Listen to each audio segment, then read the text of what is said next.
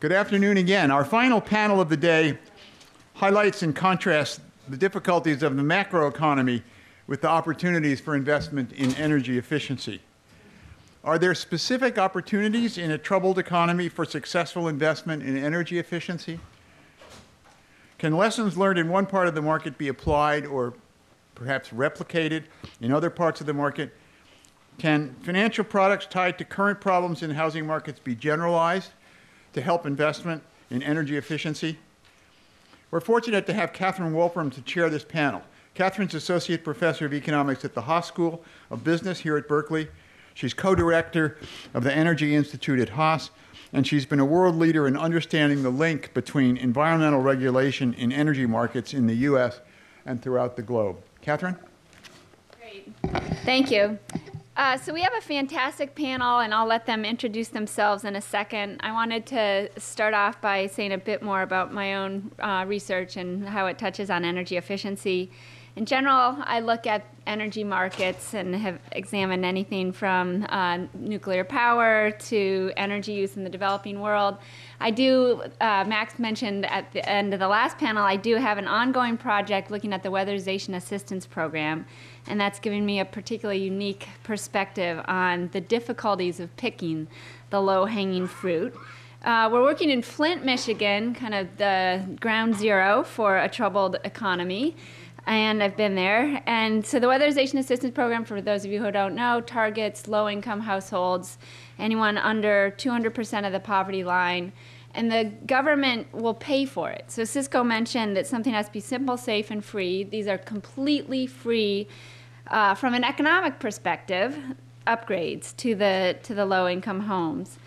Our study is designed to evaluate this program, and in the process of doing this, we're trying to encourage households to enroll in it. And I've just learned how difficult it can be to give away $6,500. The legislated average, actually, per home that the government can spend is $6,500. It can be above that. But it's incredibly difficult, as we are learning, to convince people to spend $6,500.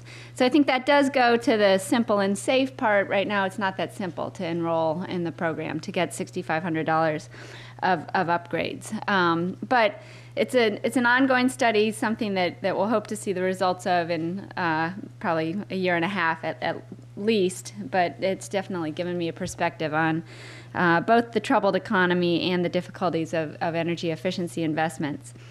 So I wanted to start off with the panel by asking each panelist to introduce themselves and him or herself and describe how his or her company or organization interacts with the residential energy efficiency sector. And also, just to lead things off, just tell us a bit about how they think the troubled economy is influencing investment in energy efficiency. Now, clearly, there are challenges to investment in anything in a troubled economy, but are there also opportunities that they'd like to point out? So let's start with Tony Salazar to my left here. Great, thank you. It's nice to be in Northern California and at the university here. I have 2 strikes against me. I'm from Los Angeles, and I went to the University of Michigan. So, yeah, that's 3 right there. Yeah, that's right. I'll strike out. Listen, I'm not an academic. I am not a person that understands the whole energy efficient. I needed a dictionary just to understand the alphabet. I've been sitting here listening, and that's not my business. I don't, I'm not a statistician, and I'm not going to give you percentages. Let me tell you what I do know. I know how to go into an urban city in the most distressed neighborhoods of this country and rebuild it and transform it. That's what I do for a living. And let me tell you how that ties in to what this is about. I don't just develop property, I manage property. I have developed about 17,000 residential units of housing. I house every day 50,000 people, most of them low and moderate income people.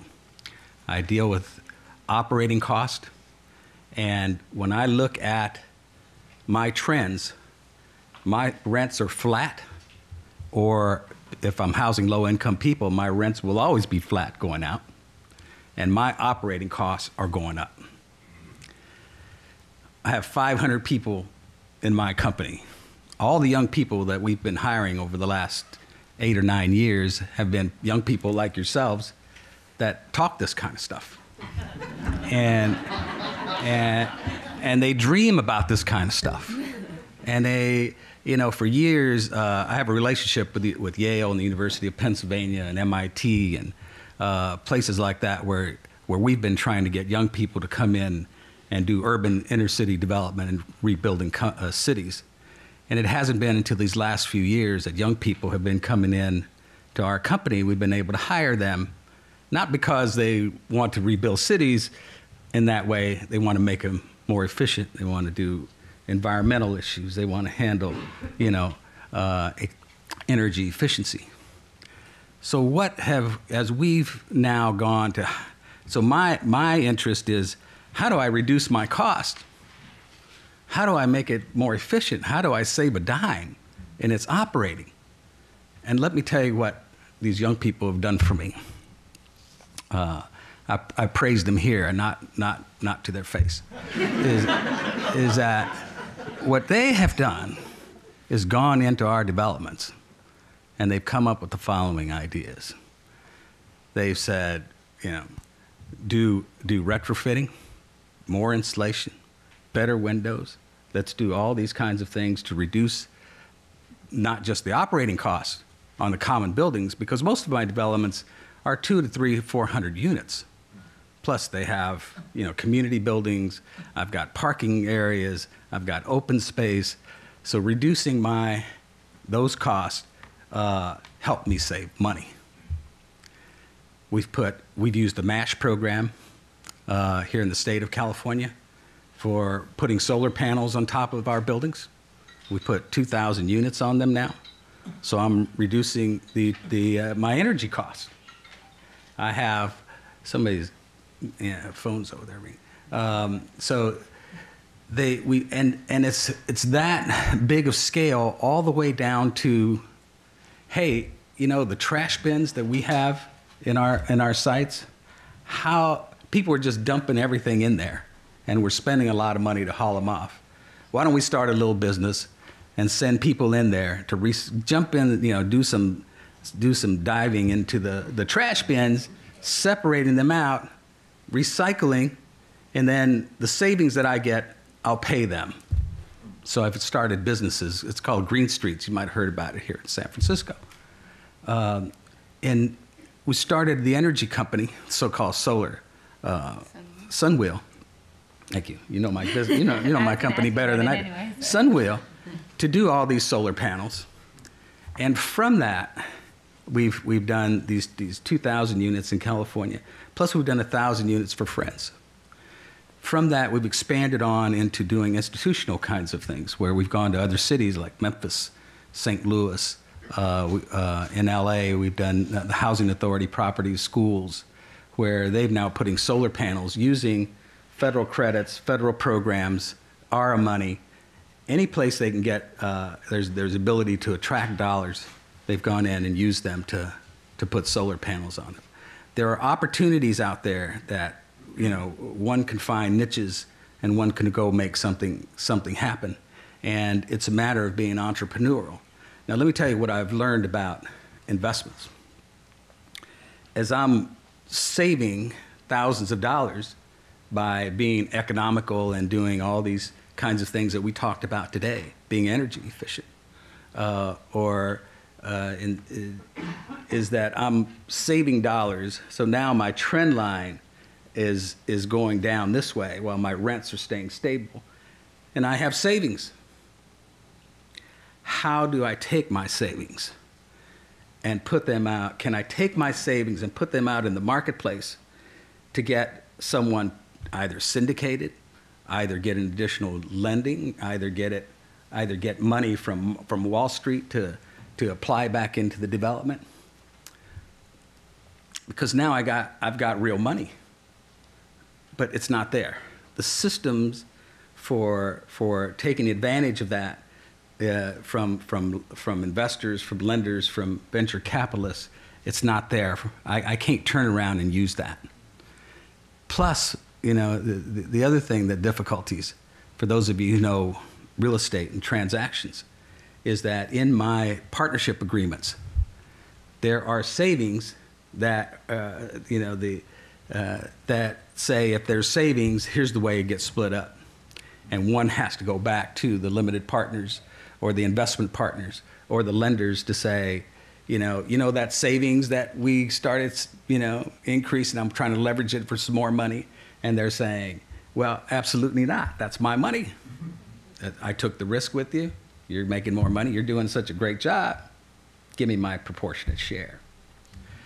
So we've got to figure out, because I've been sitting here listening, saying, they're talking about the economics.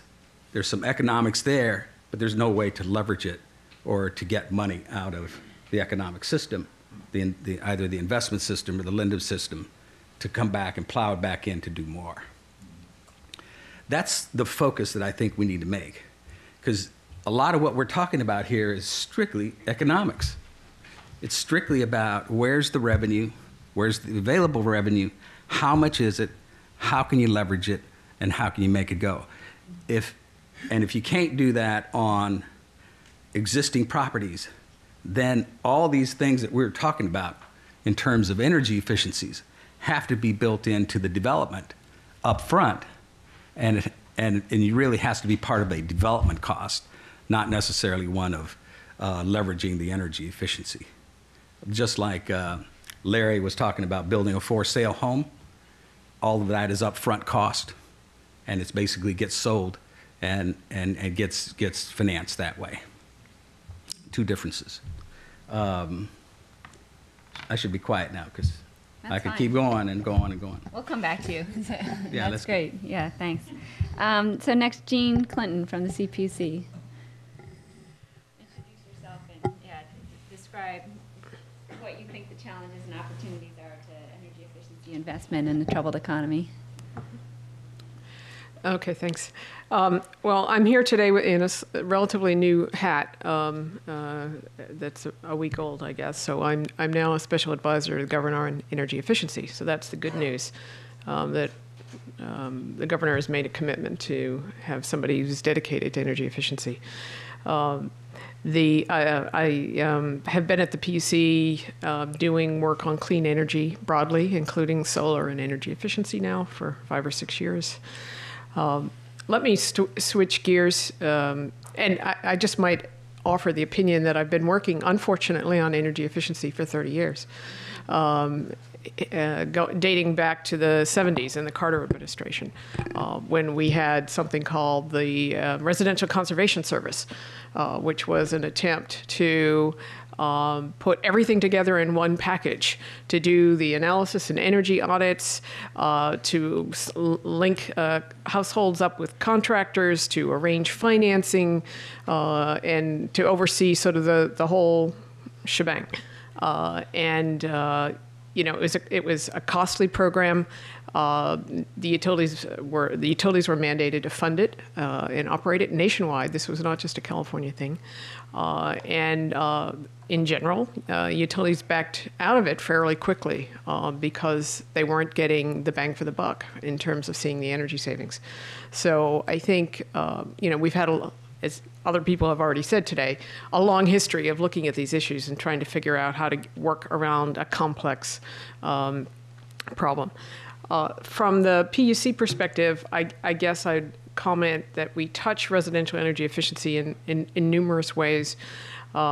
For those of you who don't know us, we regulate the investor-owned utilities. Those deliver about 70% of the electricity in the state, probably 98% of the natural gas in the state. We oversee how the utilities spend money on programs. We oversee rates in terms of what customers pay. We oversee the low-income programs that are specially focused on helping low-income households either get energy efficiency services or get discounts on their bills to pay for the energy that they are using. We also have solar programs and lots of other programs. We work not only on how to spend money and how to collect money, but we work on policy and strategy too, and work very carefully with our sister agencies, so with the Energy Commission, with the Air Resources Board, with the Treasurer's Office, occasionally with other organizations like the Community Services and Development Department working on the weatherization programs. So in that role of what I'd call policy and strategy, as Commissioner Peterman mentioned, we developed a strategic plan to guide energy efficiency throughout all the markets, and there's a whole chapter on residential, and there's a whole chapter on low income. We commissioned a year ago a study on specifically energy efficiency financing. What are the needs and gaps? That report exists. It came out in July. It's on our website. And it's an attempt, market segment by market segment, to look at the value proposition, the kinds of financing products that are available, and what are the gaps and what are the needs, and what are the options, how might they be structured. It's a terrific reference point for any conversation on financing. It's not advocating any particular solutions. It comes up with a short list of recommendations in each market segment. The other thing, the role that we have is to carry out legislative mandates. Again, as Commissioner Peterman mentioned, in the next 48 hours, we hope that the legislature will pass the renewal of the public goods charge, which is a surcharge on electricity bills to contribute to the energy efficiency programs. For the very first time in that legislation, it directs us to put a major effort on financing energy efficiency, to sort of move away from a more traditional approach to offering rebates for buying energy efficient stuff, and using private capital markets to leverage investment, which is, I think, the focus of this panel, is how do we leverage investment. And that's $250 million a year that's collected across all sectors, not just residential, but commercial and industrial and institutional.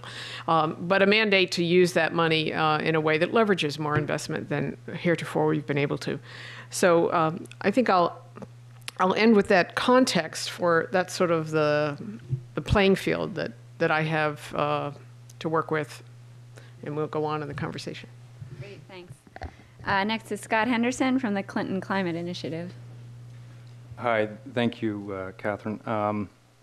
So Scott Henderson, I am the Director of Finance for the Energy Efficiency Building Retrofit Program at the Clinton Climate Initiative.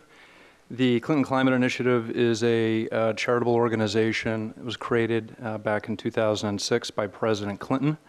The overarching goal of which is to reduce greenhouse gas emissions in measurable and impactful ways. And at the time, the initiative had identified 6 program areas where we aim to do that: forestry, clean energy or clean power, building energy efficiency, municipal lighting, transportation, and waste. And our day-to-day job is, well, first of all, I should say we don't give out grant money. Everybody always asks that question. All of our donated money goes to pay for our salaries and our travel expenses. We've got about 60 people. We're spread out all over the world, 20 different countries. We now are expanding to 58 cities, so we'll have people on the ground in 58 cities around the world. These were the largest metropolitan markets that we had identified as well, and needing the most help or could use third-party support in implementing, executing on projects that will reduce greenhouse gas emissions, and then also where we saw the opportunity to be greatest for reducing greenhouse gas emissions. So 2 different things. Our day-to-day role is to work with a variety of different stakeholders: city governments, state governments, national governments, financial institutions, the contracting community, academics, NGOs, regulatory agencies, again, in an effort to identify the barriers to getting these projects off the ground and implemented. And then once we've identified those barriers, we go back and we develop workaround solutions. So I focus, as I said, specifically on finance. So my day-to-day job is to maintain relationships with financial institutions of all stripes all around the world. So development agencies, industrial development corporations, hedge funds, private equity, venture capital, commercial banks, lease finance companies, private, energy and energy efficiency funds. Some of those are starting to crop up. And to drive institutional capital into building energy efficiency projects. We have focused primarily on large building retrofitting to date. So in the MUSH sector, federal, commercial real estate, as well as multifamily housing. I will say 3 years ago, we developed a loan fund whose purpose was to allocate low-cost loans to owners of multifamily affordable housing in the Chicago metropolitan market. It was a $5 million loan fund with contributions from a number of well-known banks, as well as some foundation money, other PRI funds. And we were going to implement these projects using energy performance contracting. So from the likes of Johnson Controls, Honeywell, Siemens, had developed kind of a template contract that the building owners could use, so they wouldn't have to be concerned about whether or not the contractors were taking them for a ride. These were all vetted documents, and CCI played a really active role in making sure that the interests of the building owners were looked after. The banks, at the end of the day, in order to contribute $5 million worth of capital for this purpose, wanted a 50% loan loss reserve. So for every dollar that they were going to lend to these property owners, and these were vetted projects, we were going to have a direct role in developing them. There were going to be performance guarantees. The banks wanted 50 cents sitting in an escrow on their balance sheet, which they could use to absorb losses. So as if that wasn't difficult enough, in the 11th hour when we were getting ready, we had already spent months and months and months developing a number of projects with really good operators of multifamily affordable housing units, I should say. The principal agent for the loan fund then said, oh yeah, and we also want a personal guarantee from the owner of each property that will make use of the loan funds. So that was pretty much it. That was enough to put the kibosh on the entire program, and we kind of put the term sheet on the shelf and haven't revisited since. So that's just a little experience of ours in trying to take energy performance contracting. And some may argue that, you know what, maybe we shouldn't have been trying to push energy performance contracting on the multifamily affordable housing market. But energy performance contracting was something that we had identified early on as being the best instrument to accelerate retrofitting in large buildings globally for a lot of reasons. The performance guarantee is a big part of it, and then also the fact that these contractors have got the resources and have got the global footprint as well, and we were trying to operate all over the world. So that just kind of points to one of the challenges. Subsequently, we decided we really scaled back our efforts in multifamily housing. We had identified, there are a lot of organizations that are already out there whose primary mandate is to serve the needs of these types of owners. So they've got those relationships. They understand how the building owners think. They understand what all the barriers are. Enterprise community partners is one of those players. And so we thought it made more sense to let the experts play in that market. So we really shifted focus, or stayed focused on commercial, federal, and overseas markets, as well as the MUSH sector, where we think capital still is not getting efficiently allocated to projects, so less than investment grade owners. As far as whether or not the downturn in the economy has affected the decisions of owners to do energy retrofits that they otherwise would have done had the economy not tanked, that I cannot say. We spent so much time trying to design these programs and these financial instruments, could have caught up in the so-called sausage making of these products and these mechanisms, and now is the time to turn them loose. And of course, it's not exactly the best timing. We wish we were doing this in a bull market, to the extent that building owners have got equity in their properties eroding to the extent that they've got cash flow problems, yes, a lot of the financing programs that we've seen or played an active role in helping to develop do require, an equity test or a FICO score of X in order to participate. So yes, that would hold back building owners from making use of those programs. I'll just leave it at that. Great, thanks. Yeah, so I want to go back to Jeanne and Tony and ask you to talk a bit more about the troubled economy. And so Jeanne, I wonder if you've been in energy policy in California for 30 years, you've seen troubled economies and you've seen better economies, and I wonder if you can speak a bit to particular challenges that you've seen over the last 3 years. Have you seen, ideas that have been floated but haven't gone anywhere because there's just not the legislative appetite to pursue something given the current economy? Or does that not happen in California? Maybe let's go for broke.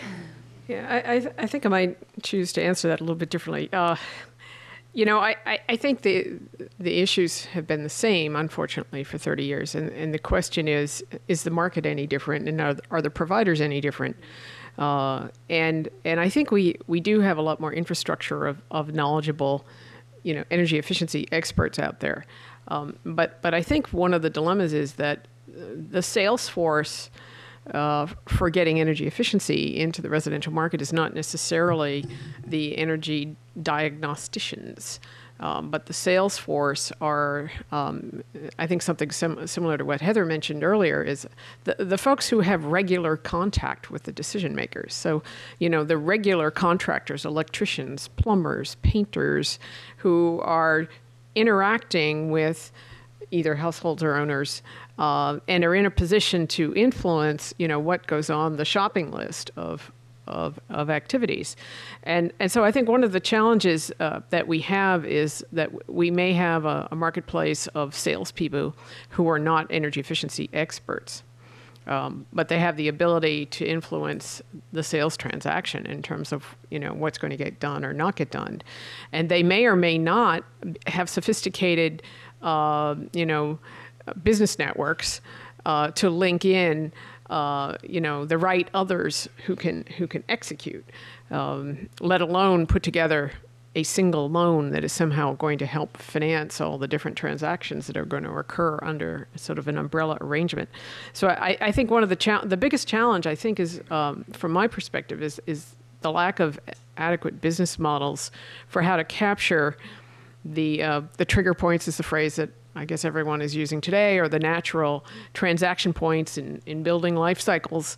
What's the natural sales force, how to capture those when either sales are going to be made anyway, or renovations are going to occur anyway, or equipment is going to be replaced anyway, and to sort of get the right stuff done at those times, rather than, just the least cost stuff. Great, thanks. Tony, I want to try to generate some dialogue between the panelists. So I wonder if you as a developer can respond to Scott's description of the energy performance contracting, if you think if the banks would accept it, if you think there'd be appetite for something like that on the developer side. Well, again, I think I was kind of alluding to that earlier, where the more energy efficient, the more cost savings, the more economically prudent I become, and I'm generating, revenue that way, and I haven't, and that could be leveraged to something else. There isn't the mechanisms in the financial world to help me leverage that. They're just the mechanisms from here to there. The instruments aren't there. Number one. Secondly, they're the contractual relationships that I have already with the partners, then the investors that I have for the building aren't really allowing me to say, take that extra savings and apply it elsewhere. To give you some examples, we used the MASH program to generate in California these 2,000 units where we put solar panels on them. We used the federal credit, from the utility companies, the rebate program. And then we as a company are multi-integrated. So we're a development company, property management company. We have new market tax credits where we do our retail. and we have a social service company. The new market tax credit program provided that additional money to create a stacking system where we had, the MASH program, the federal credits, and our new market investments, where we got from new market tax credits that we sold to Goldman Sachs, took the equity money and really filled the gap on providing solar panels in California for the 2,000 units. So it was at no cost, zero cost to the development. And that was the only way we could get that done, because we couldn't find anybody in the financial world to provide that. That's these young kids, man. They're so smart. And they provided that stacking. But that's what you have to do, because you have to use the mechanisms that are out there from the PUC, from the state level, from the city level, any other mechanisms, and you have to stack them and leverage them, because that's the only way it's working for me. And then it's a matter of what you do.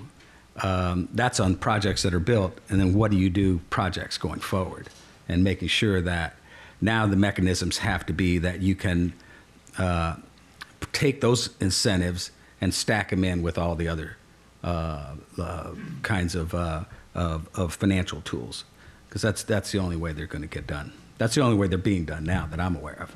And I'm the person that's down on the street that watches everybody else flutter up there and wait, trying to catch the dime when it comes down.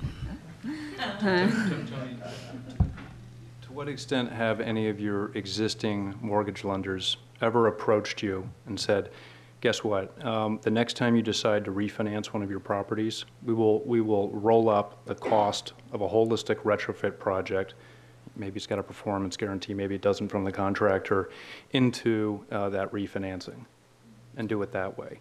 So instead of the market having to design the next best mousetrap and figure out how to get around the lien issue, which we've got, that's the Achilles heel of PACE, we all know it. In this case, the provider of the mortgage, the existing lien holder, becomes the retrofit lender. So you immediately get around that collateral problem. And oh, by the way, they already know the asset quite well because they lent to you in the first place. So if you can get them to believe that the energy project will at least be budget neutral, so the energy savings are enough to cost the incremental financing costs associated with the project, and they should be agnostic to it.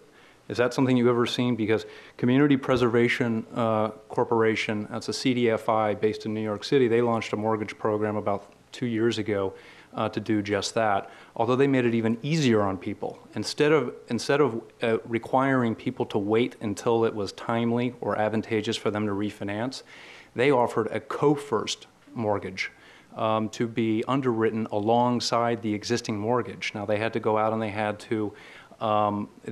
to negotiate with the parties that own a lot of multifamily affordable housing mortgages in New York City. So they talked to the New York State and the New York City pension funds and did allow them, or was able to get them to agree to a co-first mortgage underwritten and essentially sold off to a third party. They also got commitments from Freddie Mac to purchase the co-first mortgage. So is that something that would be interesting to you? Sorry, and that was a public agency, or that was a private company? This was a community development financing institution. So, and they've got relationships with all of the, kind of 2 to 3 to 4 to 5 story multifamily units in New York City, and that's where they kicked off the program. But I will say, after checking in with them about maybe 6 months ago, they said the biggest problem was owner demand. They simply could not get building owners to do holistic retrofits. They're still most interested in doing piecemeal improvements to the properties. When things break, they fix them, as opposed to trying to figure out how we go really deep to derive as much energy savings as possible and end up with a payback that's between 7 and 10 years. That just wasn't on people's radar. Yeah. To try to narrow your question down on, are we refinancing properties? Yes. Are we adding, as we're refinancing, are we able to take out additional capital in leveraging the loan up for repairs and other kinds of things? Yes. And I have 146 developments, and 100 of them are low-income tax credit deals. So, and anytime we could refinance, and we're refinancing all the time, trying to take advantage of the rates. Some properties, and I have developments from New York City to LA and from Minneapolis down to New Orleans. So, some properties need different kinds of repairs. And some, you're able to ink out enough money from the refinancing to just take care of the structural issues or the parking issues or a parking garage or something. Others you're able to take a little more out to do some other kinds of energy efficiencies and retrofitting and those kinds of things. So it's from the refinancing side, to me, it's not much different than financing a development up front. With the mortgage initially to get it developed, because you're rolling all the cost in. On the refinancing, you're pretty much kind of doing the same thing. You're trying to take as much money out, doing as much as you can, but the refinancing that they're doing is still based upon the revenues generated. It's still an economic formula. And as you were talking about earlier, they might want me to sign a personal guarantee, which, I'm not going to do that, My college education, my kids' college education fund is not part of the deal, and so there's this dilemma that's going on in the financial world about strict underwriting that's going on, and then wanting to push money out at the same time, and it's just not there, So, but yeah, we're doing that, but we could, and it's working, but there again, it depends upon each individual property, and the issues that you're confronted with as to what you use the money for. One of the things I might add, if I may, that we're doing now up front is doing a lot of lead ND communities that we're doing, which, if you're able to do it up front, you're able to push these things, implement these things early, and create communities and villages that we now have several lead ND communities where you're able to do not just focus on the structures, but focus on pathways and shades and shade trees and capturing water and dealing trying to deal with parking structures, and I deal with rental property, and and we deal in distressed communities, and God love my people, but they drive the biggest cars, and they drive the most polluted cars, and they drive the most the oil dripping cars, and so how do you deal? How can I create something that has fewer parking spaces, fewer cars? So we're putting things like zip cars, in the community, so that they could, so we can reduce the number of car trips, or energy efficient cars. But things like that also matter, and all those kinds of things. If you do it up front as you're developing, as Scott was saying, I'm able to when I refinance it, I'm able to reinforce that down the road, versus trying to come back and put the square peg in the round hole. Well, Scott, let me turn the question back to you. Why do you think the mortgage underwriters aren't coming up with the deal that you proposed? The refinancing? Yeah. Yeah. Well, there's actually one bank that is working on it, U.S. Bank. They're not doing it for residential, they're doing it for commercial properties. But they are going to take a look at their existing portfolio, mortgage portfolio, so it will only be available to the very best of the building owners that they've already lent money to, and so they've already understand the cash flow story. They've got a lot of faith in those assets. A big challenge has been basically for one or two guys at U.S. Bank in Boston to communicate building energy efficiency financing as a revenue opportunity for the bank, a significant enough revenue opportunity that all the lending officers across U.S. Bank and the country should spend the time to learn a thing or two about building energy efficiency, which is no easy task. It's just not something that they ever learned how to evaluate, and They're not interested. For them, the incremental value of pitching a building energy efficiency project to a customer that they're trying to get to refinance or a new asset purchase, it's just not worth it to them. So that's been one of the biggest challenges for them. But we'll see. You know, maybe some of the more progressive building owners, that it takes getting them to do the initial projects, and then if there's proof of concept, you know, and it works, then maybe they can kind of roll it out more broadly, and more owners will want to do it, and they'll demand it. I will say that it's really going to be contingent upon owner demand. At the end of the day, owner demand will drive the financial product innovation. Bankers don't just sit around and try to kind of think of, you know, new products to spend the next 2 years trying to develop if they don't think that there's going to be investor appetite or borrower appetite. So that's just one of the things that I've noticed generally about financing building energy efficiency and working with financial institutions. If I could just make an observation about demand. You know, we've estimated that we have an opportunity, I won't say we have demand, but we have an opportunity to invest at least $10 billion in energy efficiency retrofit in the residential market alone.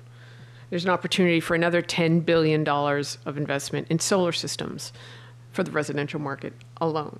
California. In California. $20 billion if you look at it as a comprehensive sort of energy improvement package. We can imagine doing that over 10 years, and so we're talking about $2 billion of potential investment that's largely getting ignored. And would Wall Street like to get involved in leveraging capital for $2 billion a year? Absolutely.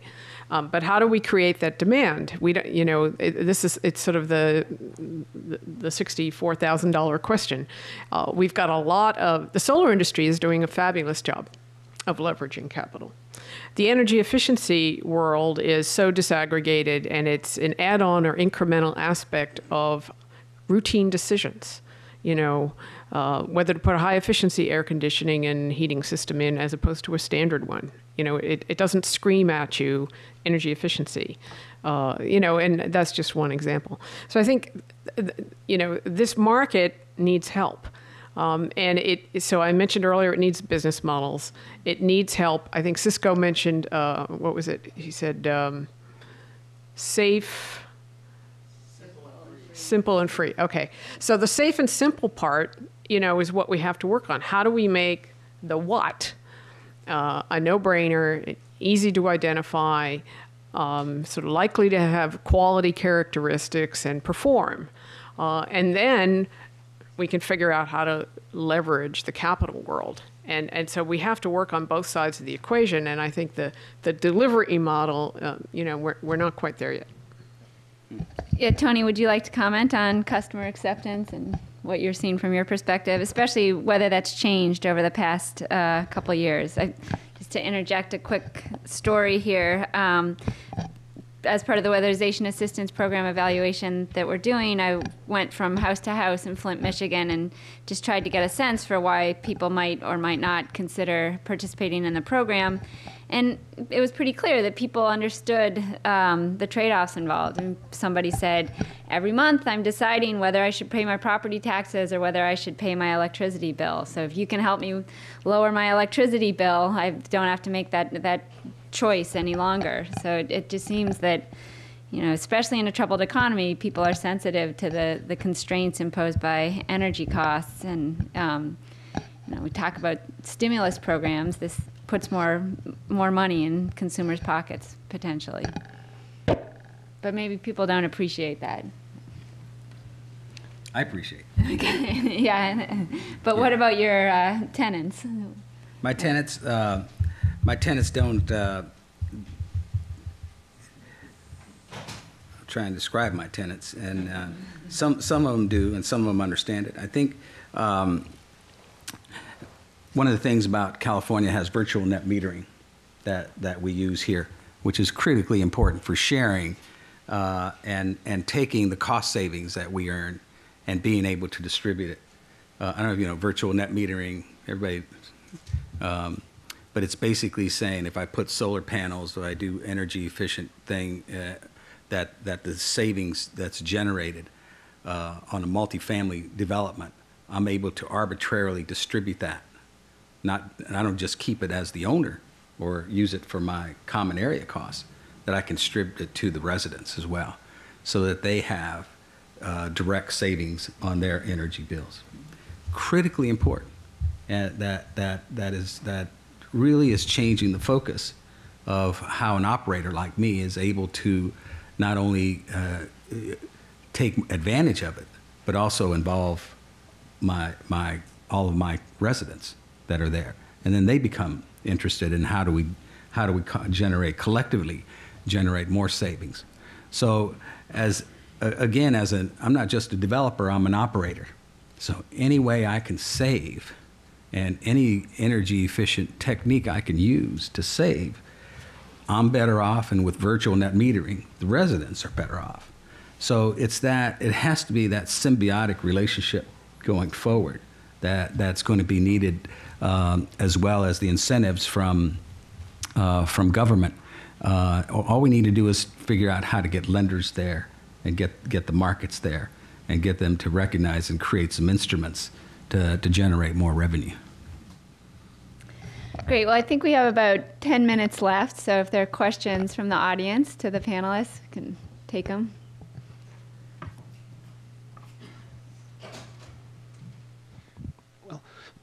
One bright spot in this troubled economy are the extraordinarily low interest rates that we're seeing now. A retrofit project that makes sense at today's rates may make absolutely no sense 5 years from now. So with a refinance, I can see getting a fixed interest rate loan. But I'm wondering about these specialized retrofit loans that people have been discussing. Are these likely to be a fixed interest rate or a variable interest rate type loan? And ultimately, someone is going to end up being hurt by these loans if they're based on if the interest rates can change. I can take a stab at that one. Yeah, most of the ones that I've seen are fixed rate, and these are coming from everything from programs initiated by private financial institutions to municipally aided programs like PACE programs, all the residential programs that had been developed and were starting to function and have since been put on hold, and the commercial programs that are under development and functioning are also offering fixed rate loans. Of course, the rates are all over the place. It really depends. I mean, the goal always is to create a financial product that is going to be competitive with other forms of financing a building owner might have, right? So if they do have access to a home equity loan, then what's the point of marketing a municipal program to them at a rate that is 200 to 300 basis points above what they can get from their existing mortgage lender? And that's been one of the challenges. A program that we're working with the city of Los Angeles to develop right now is a commercial PACE program. Indicative pricing, I mean, it's really still early stage. You really can't know for sure what the cost of capital is going to be until you actually are talking about a real building owner. But people have suggested between 7% and 9% is the rate. And so some building owners might wince at that and say, wait a minute, we used to go to the capital markets and with a bond deal and raise capital at 5.25%. Why would I want to take your 9% money? And to which we would say, no one's obligating you to participate in this program, A. B, the capital markets aren't what they were prior to the crisis. And C, we're offering you an opportunity to tie the retrofit obligation to the property and amortize the project over 20 years and create additional cash flow in the meantime. We think that's a pretty good deal. So, but no, fixed rates, pretty much what I've seen. The Keystone Help Program, which the Pennsylvania Treasury has got in place, provides secured and unsecured financing to residential homeowners. And the rates can be anywhere from 3 to 9% based on the project. Terms of 3, 5, 10, 15, or 20 years. So a lot of flexibility, right? I mean, you could scope any kind of project and structure it such that the energy savings more than cover the cost of financing, and loan sizes between $1,000 and $35,000. But yeah, maybe variable interest rates are something worth looking into. It really depends upon the program, though, in terms of your ability to do that. So, hi, my name is Tara Siegel, and I'm more than asking a question, going to help address the question that was just asked as well. I work for the Low Income Investment Fund, which is a community development finance institution. I'm our green program manager, and we're partnered with Enterprise Community Partners in San Francisco's Mayor's Office of Housing, administering an energy efficiency retrofit loan fund for multifamily affordable housing here in the Bay Area. And I'm not going to repeat everything that's been said here today about the challenges that we've faced. Other than to say that our fund structure has gone through several iterations to the point that we have a structure now that it's a 5% interest rate, 10-year term, unsecured to the property, non-recourse to the borrower, no guarantee required. Essentially, yes, so you see where I'm going with this. And it's a limited time deal because there are RF funds that are funding this. So the question is, as we quickly approach this March 2012 date, is how, the impetus of these programs as we started 2 years ago was to try to set the groundwork and the framework for something that would be scalable and sustainable beyond the March 2012 ARA dollars. And we're quickly approaching that deadline, and we have not found the model that we have now will not be scalable beyond the dollars because we are being subsidized by government funds. We have not only do we have a 50% top loss by the state energy program dollars, LIF and Enterprise have raised additional capital on our own to create a fully credit enhanced product, so that essentially removing all risk from the borrower. Because another big component to these programs is trying to collect the data to prove these models out. So one thing that we are seeing moving forward, what we're starting to think about is, and especially in terms of talking to our borrowers, is these trigger points. These when we reach projects that are going refinancing, syndication, that we look at how do we take our funds in the CDFI community to help leverage those funds to either buy down interest rates, to provide further credit enhancement, to incentivize those energy efficiency items to happen. I don't think we see a model where just financing energy retrofits alone as a funding mechanism is going to be successful. I think we do need to find a way to work with other existing lending products. Because until we collect data that can really support or show that this is working, that the market's going to be tepid. Even as Larry mentioned, I think just in his keynote speak during, right after lunch, where he said, well, yeah, 86% of the folks we talked to said they were interested in energy efficiency, but they didn't want to pay for it. We found the same thing in the multifamily sector. Of course, everyone wants to do it, but nobody asked the question, are you willing to take on debt to make these improvements? And something that hasn't really been discussed here today, or it's been touched upon, but the administrative burden, both for the asset managers, the lenders, the program management, all the assessments and everything that needs to happen to accompany the financing is it almost cancels out the cost effectiveness of it. Not even looking at the energy efficiency cost effectiveness alone. And I'd also like to say to everybody in the room that we need to be conscious of keeping in mind the distinction between energy unit savings and energy cost savings, because when you're speaking to lenders and financiers, we are looking at the cost savings. And I know as we all speak here about it today, it's very easy to just say energy savings, and I think we need to be very clear about that distinction, because who's going to take on the risk of fuel costs? Is it going to be the property owner, or is it going to be the lender? You could be achieving savings, but you may not actually see that decrease in your bill, depending on how costs are. So I hope that, I don't know if that really answers where we're going, but obviously there's a lot of work to do. Thanks, Tara. Yeah, to your point, I think there's a lot of work that still needs to be done to develop standardized protocols for measurement and verification of energy improvements, so we know that the energy savings are actually accruing as a result of the projects themselves.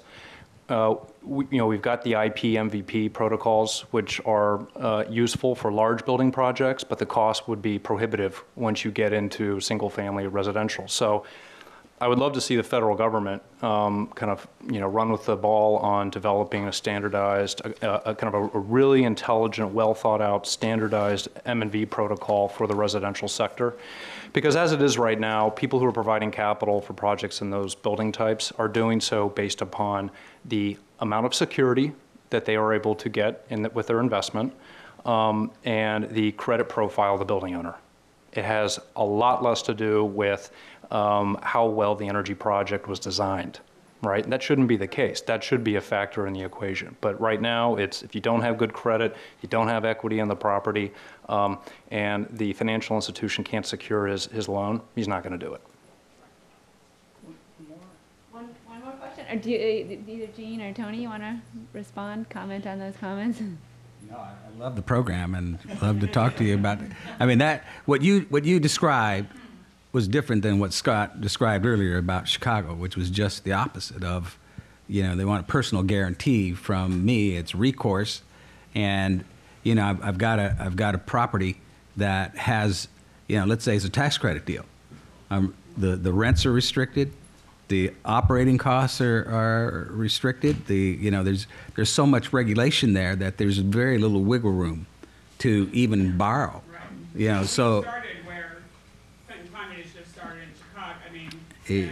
Exactly. So, and it's part of the evolution of, the two extremes. But how does everyone move together and evolve into something where we have all the capital markets playing?